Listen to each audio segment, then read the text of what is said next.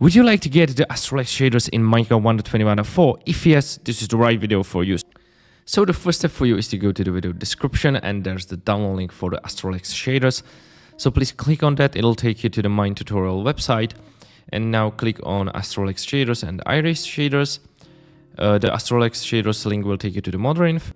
And when you get to the modern.inf, go to the versions and download the latest one. Now go to the second link and it'll take you to the Iris shaders article and scroll down to the download links, click on the Iris shaders, click on download now and download universal char. And now take both files and drop it on the desktop. I already have the Iris installer in there, so I want to do that. And now go to the Windows search bar, type in %app data % and hit enter. This will open up the roaming folder for us. And now go to the .minecraft. Go to shader packs and take the Astralex shaders and drop it in here. Now go back and go to the versions, double click on Iris installer.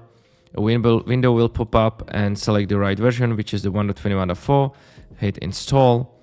And as you can see, it's completed. And now just check that you can find the Iris Fabric Loader 1.21.4.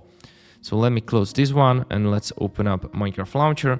And when we get to the Minecraft Launcher, we need to make sure that we are launching the correct version. For us, it would be the 1.20.4. So as you can see, Iris installer for 1.20.4 and hit play.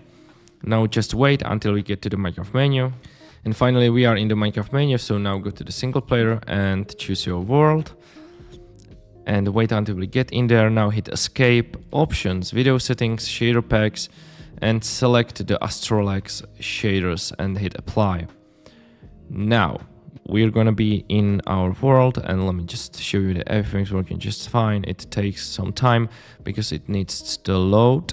And finally we are in here and this is how the Astralex shaders look like. It's a great shader, I love it.